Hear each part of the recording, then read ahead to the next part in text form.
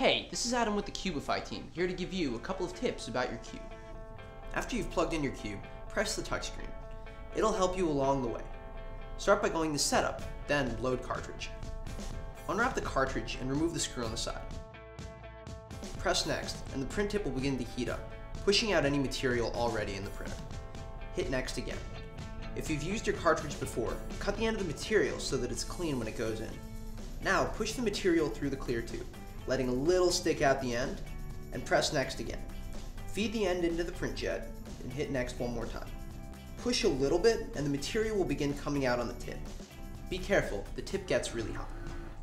Now that the material is ready, set the gap between the print jet and the print pad. Go to Setup, press Next, then hit Set Gap. Put a regular piece of paper, folded in half, on the print pad, and use the up and down arrows to let the paper just begin to move freely like this. Press the check mark to save the setting. Just before you print, take off the print pad and apply the cube glue so that your piece will stay put. Go in circles for a thin, even coat covering all areas you'll be printing on. Put the pad back on the cube and you're ready to print. Sync via Wi-Fi or insert a USB stick with the .cube file you want to print. Hit Print and scroll to choose the file that you want. Once you select it, the printer will heat up and start printing your piece within 5 minutes.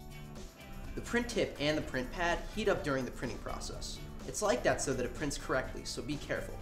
This icon on the screen shows you when your cube is hot, so you know when to touch it safely.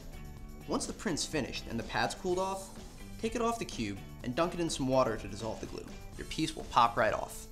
For any other helpful tips, go ahead by going over to cubify.com and we'll be able to help you out with anything you need there. Using the cube is just that simple, and we can't wait to see what you'll make.